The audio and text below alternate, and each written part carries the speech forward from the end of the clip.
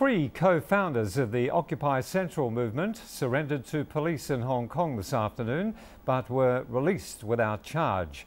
They admitted that they had participated in gatherings in occupied areas and that the action may constitute a crime. They were greeted by anti-Occupy people who chanted and accused the Occupy leaders of dividing society and damaging people's lives. Rimsky Yuan, Secretary for Justice in Hong Kong, reiterated that the whole Occupy movement is illegal and has severely affected the social order. He said the Hong Kong SAR government will take timely action and deal with the illegal protesters lawfully.